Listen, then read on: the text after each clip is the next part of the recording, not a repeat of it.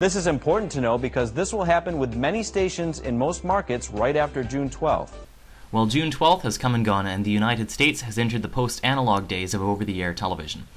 As an estimated 2 million Americans are still scrambling to get their television signals back, TV stations and the FCC are breathing a collective sigh of relief as the DTV transition comes to a close. If the DTV transition were a NASCAR race, 6 months ago we were lagging behind, hitting walls, crashing and burning.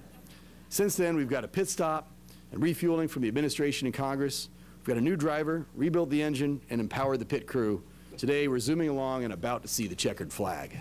Now that the transition period is complete, analog transmitters will be turned off, saving television stations thousands of dollars in electrical costs, as DTV signals require much less power than their analog counterparts.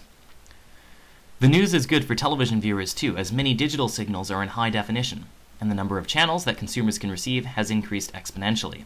As a matter of fact, Jonathan Collegio of the National Association of Broadcasters said on the PBS NewsHour that, after upgrading his TV to DTV, he more than doubled the number of channels available to him. More antennas, but I tell you what, I mean, when I went from analog to digital at my house in Arlington, Virginia, I literally quintupled the number of free channels that I was able to receive, and we're seeing that in the data. We're seeing that in the survey, with 3 out of 4 people saying that they're getting better reception and more channels. As more Americans struggle to understand the concept of digital television and how to use their converter boxes, the mainstream media has been doing their part to inform the public.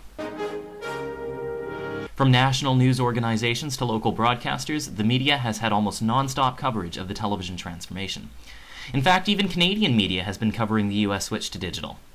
A prime example of this is when community newspaper The Saanich News contacted me about running an article about digital television and the prospects of DTV in this country. Now, all of the information on TV has been related to the US digital switchover, leaving many Canadians to wonder, just what is the status of digital television in this country?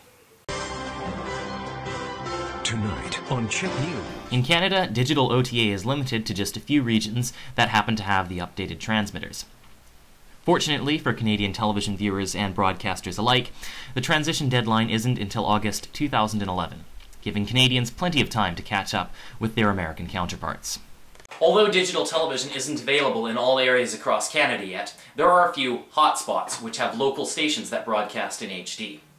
If you're lucky enough to live in Vancouver, Calgary, Toronto, or Montreal, then why not put up an antenna and enjoy all that HDTV has to offer?